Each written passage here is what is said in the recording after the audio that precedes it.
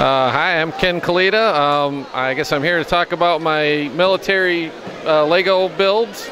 The first ship here, this is the first ship that I built many years ago now, and I tend not to try to build real accurate. I build on sort of my presentation or remembrance, I guess, of what I think your key features are of ships. I've always liked military equipment.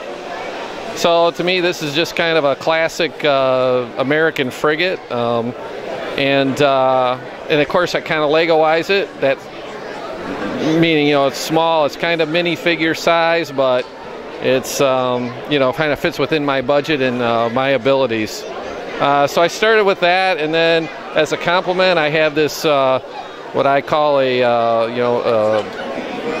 coastal submarine, I guess. So naturally, a good counterpart to that. We have a little display in our Mish lug. I have a little drop section, I call it, with a little base there and then a dock. And so those are a nice little complement to each other.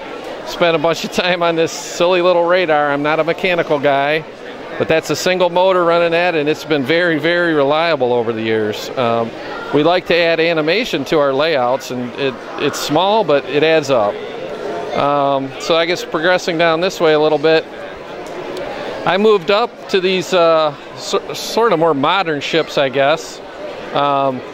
Again, just kind of along the lines of a little destroyer or something, or I think actually I refer to it as a corvette because it's kind of on the small side. Then this one here is kind of inspired by Russian patrol boats. Even have kind of the darker color, which a lot of the Russian stuff seem to be different colors.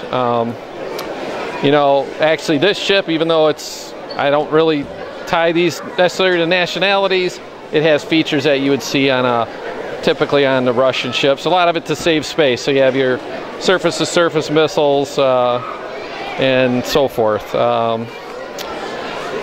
Moving ahead here, so we got the larger. This is my largest ship. This is not super large by current standards, I guess, in the Lego world. But again, I'm trying to go with a little bit of a retro look.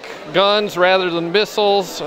Kind of the most accurate looking thing on here probably is this phalanx turret, which is probably small for Lego figures, but it's a good size for me.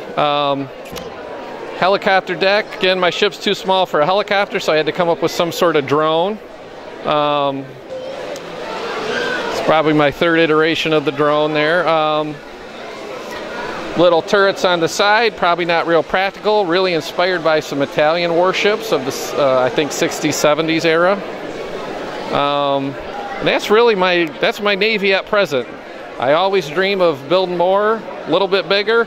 This is kind of modular. You can see some seams in here, so I could actually fairly easily rebuild pieces, make it longer, and someday I'll get to that. Well, these are really neat. I think you did a great job. What inspires you to build ships like this?